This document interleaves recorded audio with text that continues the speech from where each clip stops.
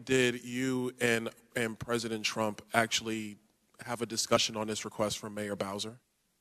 I had a meeting with President Trump on the 3rd of January concerning some international threats. And at the very end, he asked if there were any requests for National Guard support, and I informed him of Mayor Bowser's request. Mr. Miller, to clarify that point, did you tell the president about the mayor's request, or did President Trump ask if there were requests? He asked if there were requests. What was the president's response to you with regard to the request made by Mayor Bowser? Fill it and do whatever was necessary to protect the demonstrators and that were executing their constitutionally protected rights. Okay. This is a very recent reversal of your testimony. Absolutely not. That's ridiculous. You're ridiculous. Democrats on Wednesday grilled former Trump officials at a House hearing on the response to the January 6th attack, with members arguing former acting defense chief Christopher Miller and former acting attorney general Jeffrey Rosen failed in their capacity to defend the Capitol and the Constitution. Or you just plain froze and were indecisive while people were being injured, killed, while hundreds of rioters breached the Capitol, and a nation was traumatized. Miller said he was reticent to deploy troops on that day for fear it would look like a coup, but didn't appear to own up to any shortcomings. I stand by every decision I made on January 6th and the following days. I want to emphasize that our nation's armed forces are to be deployed for domestic law enforcement only when all civilian assets are expended, and only as the absolute last resort. But Miller did say that he spoke to the president ahead of January 6th, and Trump was interested in a boosted National Guard presence, but only to protect his supporters. I had a meeting with President Trump on the 3rd of January concerning some international threats, and at the very end, he asked if there were any requests for National Guard support, and I informed him of Mayor Bowser's request. Mr. Miller, to clarify that point, did you tell the president about the mayor's request, or did President Trump ask if there were requests? He asked if there were requests. What was the president's response to you with regard to the request made by Mayor Bowser?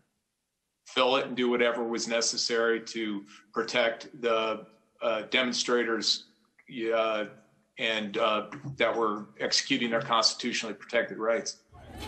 At issue, why there was a delay in requesting reinforcements as a mob of Trump supporters violently flooded into the Capitol, and whether Trump was involved in that delay.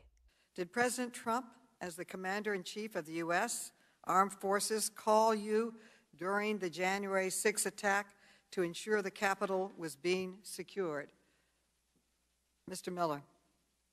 No, I had all the authority I needed from the president to fulfill my constitutional duties. Did you speak with President Trump at all as the attack was unfolding? No, I did not. I didn't need to. I had all the authority I needed and knew what had to happen. I knew what had to happen. I can tell you the House floor was never breached, and it was not an insurrection.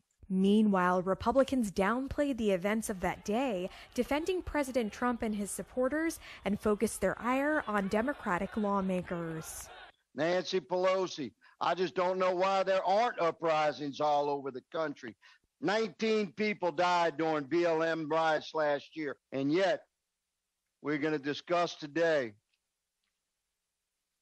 as if none of that happened. Wednesday's hearing came right after Republican House members stripped Wyoming Representative Liz Cheney of her leadership position for confronting President Trump over his false claims of election fraud, the very same big lie, she said, that fueled the insurrection on January 6th. Third, you informed the president that Mayor Bowser requested National Guard support. And according to page 11 of your written statement, the president said to give the mayor the support she requested, correct? Yes. On January 6th, according to your statement, you became aware sometime on or before 1:30 p.m. that day that the rioters breached the perimeter of the Capitol, right? Yes. According to a DOD-created timeline, at 1:34 p.m., Mayor Bowser called Army Secretary McCarthy to request, quote-unquote, additional forces to respond to the Capitol. According to page 8 of your statement, at 3:04 p.m., so 1.5 hours later, you authorized mobilizing the D.C. National Guard and providing these additional forces. That constituted a gap of 1.5 hours. During that 1.5-hour gap, why did you and the Secretary disobey the President's order to give the mayor the support she requested? She already had the support she requested. What's your question, sir? Sir, she requested additional support. You see this mayhem and pictures of insurrection on January 6th? She requested additional support from you.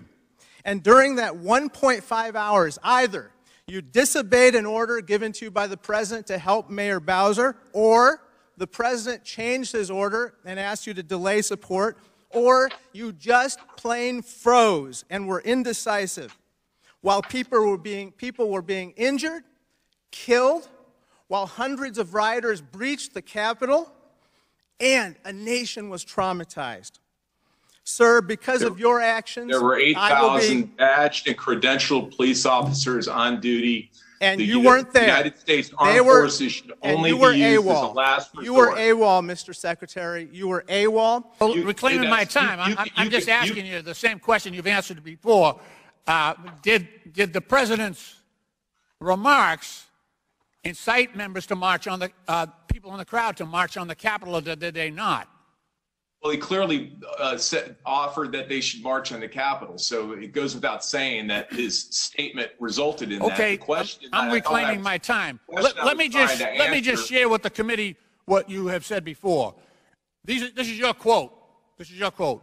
Would anybody have marched on the Capitol and tried to overrun the Capitol without the President's speech? I think it's pretty much definitive that would not have happened. I think now I would say that was not a unitary factor at all. What's that? I would like to offer, I have reassessed, it's not the unitary factor at all.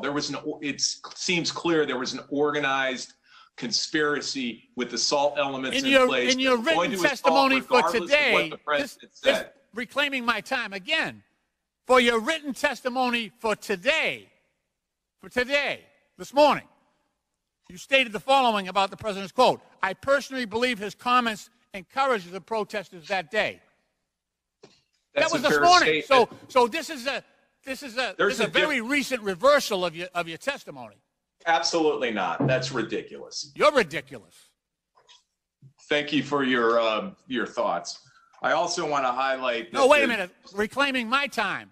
Reclaiming my time. You also said, and I quote, the question is, did he know he was enraging the people? That's a different matter. And I understand your reluctance to try to portray what was in the President's mind. But in multiple occasions, your testimony, both written and oral, you said, and again, without the President's speech, people would not have marched on the Capitol and tried to overrun the Capitol. And that you wrote, this morning, I personally believe his comments encouraged the President that day. So you understand how not believable your new testimony, your new version of testimony that was apparently created between the time you wrote your testimony this morning and when you came before the committee today. There's a difference between marching on the Capitol and assaulting the Capitol. You may answer. What? Okay. There's a difference between marching on the Capitol and assaulting the Capitol. That's the delineation I'm trying to make, despite the partisan attack that I just was subjected to.